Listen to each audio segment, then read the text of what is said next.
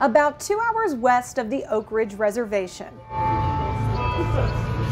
10,000 students walk the campus of Tennessee Tech University. They want to live in Tennessee once they graduate, even if they're not native Tennesseans. They come to Tennessee, they come to college, and then they love Tennessee and they want to stay in Tennessee. So they're really looking for career opportunities, not just jobs, but lifetime careers that are going to let them stay in the state of Tennessee. That's music to the ears of employers who know 30% of their workforce will be eligible to retire in the next 10 years. And I think the opportunity to bring new folks into our industry who are already committed generationally to Tennessee, being Tennesseans, and then being able to be educated, apply that education to the greater mission, the greater livability, the greater economic growth, and to do that by growing through our organization, growing through our approaches, through our industry with us. I think that's the most exciting thing that comes of all of this. The Nuclear Engineering Degree Program could be available as early as the fall of 2024. Between now and then, UCOR and school leaders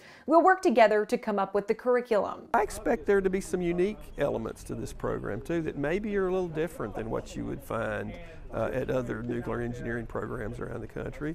And that's where input from industry leaders like UCOR can assist us in identifying what those elements should be.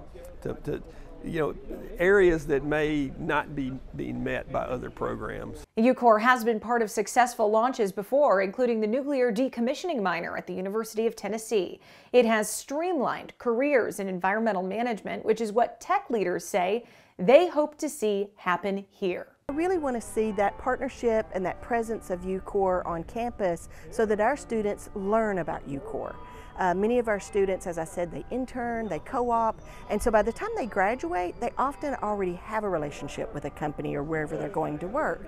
So the thing I'm looking forward to is a UCOR presence on campus so that our students become familiar with the company and then they more naturally migrate toward that company when they graduate. And they'll have plenty of options. Competition for great employees in the engineering field is fierce, often with more spots available than graduates to fill them. You can count on a bilateral relationship. Your voice is as important as our voice.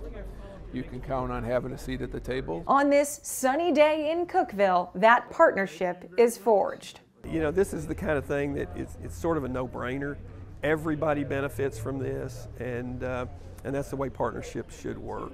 Encouraging students to take the short drive east and walk right into a job.